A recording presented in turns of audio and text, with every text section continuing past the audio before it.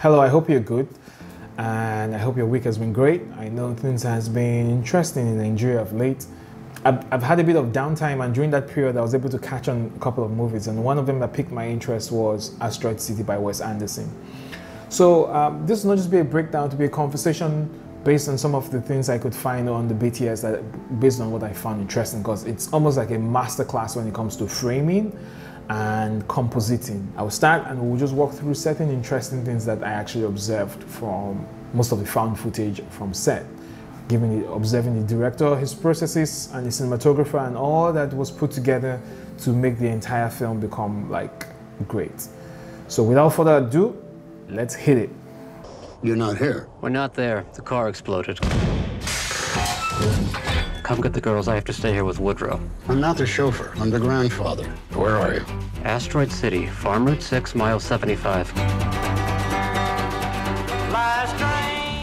Now this is quite interesting because if you look, that's the grip guy that's actually pulling the train miniature, and they rig their own train arm, as I'll put it, to be able to get that shot for the train. And you can also see it here when they do that with the shot of the missile, but when you watch it on the film, the scale looks so humongous and it actually becomes more appealing. There are more footage that actually shows us the behinds of those set pieces, where you get to see the scaffolding that you can see on the right corner of the frame that just passed, and behind all these tall mountains, they're all fake, which is quite interesting. There's a lot that said they built it on some flat land they found in Spain, which they actually to simulate this whole desert, and some of it was comped in based on, but most of it, 99% of it, was built. So if you look at this drone footage now, all these are all built to scale. It's almost like they made a small community for the entire film. So if we push forward a bit, now this is the part that actually interests me. Most of the entire film was done on a dolly work. You could see how, if you go watch the film, you see what I mean by precise framing, cinematic movement. And most of it was shot during the daytime, using mostly diffusion and daylight. Most of it was the precision of the framing that was done with the dolly and the gearhead. Now this is interesting. If you look at this part in the film, all the stones actually were color corrected cyan.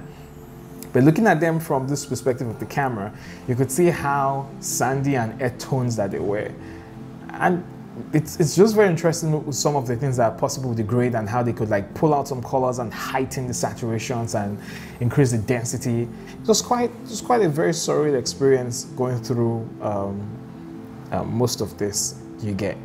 Now, if we look at this footage, you will get to see the director, he's taking a scene, and speaking of what I said earlier, you can see it's just a bounce board that is there, taking the scene, giving reflected light, the sun backlighting the character, and that looks like a Zeiss Supreme lens and a 35mm on the gear head. And that was quite, if you look at it again, that was really interesting, because that's all there is to the scene. There's no giant overhead, there's no diffusion on anything, as minimal as it gets, just shooting at the right time of the day. Because if you look at the long shadows on the floor, it tells you the quality of light. This is not high noon or so the sun is still rising, and that's how they actually could get this shot. And I think this is quite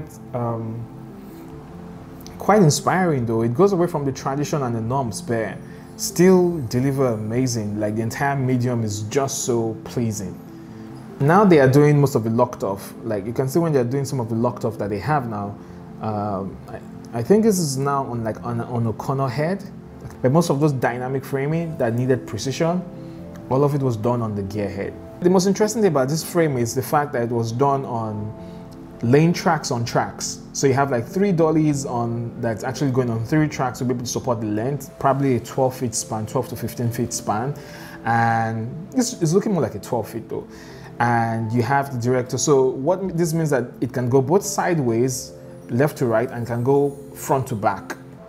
If you look at the contraption again, so it can go both sideways, left to right, and it can go front to back when you look at the entire setup.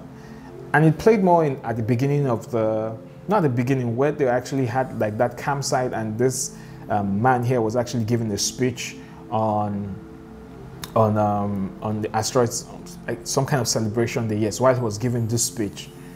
Now, this is interesting because these are like some of the few moments in the film that green screen was used. And if you watch, the green screen is actually being lit by the ambience and not by direct sunlight, because it's also being backlight by the sun. So it's the ambience that's coming from the opposite side of the screen that's now lighting the characters, because the sun is coming like from the top right of the frame. If you look at the shadows on the floor, and I believe there's like some kind of large bounce that's in front, or probably the sun that's white that's creating like this skip bounce fitting into the shadows.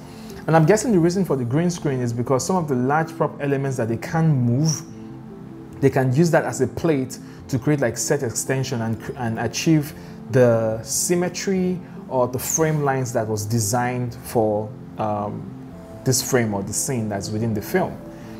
Here is where he's like using the gear heads again, like you can see the Arri gear head for this kind of precision filming on a very giant film camera. So if we go beyond this frame, this is like one of the perspectives where they had like this whole dancing moment. If you look at the shadows on the ground, same thing. Like it's almost like it's a masterclass in learning how to shoot with natural light at the time of day that the quality of light is right to be able to get like the entire framing that you require.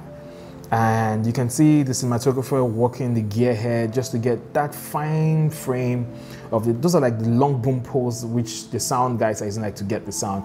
When the dolly comes in, they can raise it up, but on the wide shot they go way lower to be able to get it with all their boom cats. And that's like a director on his monitor watching and being able to like see and give notes and performance to what's going on.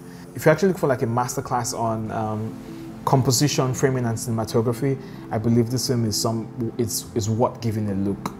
You get, that's where you get to like enjoy all the goodness of the framing. This is just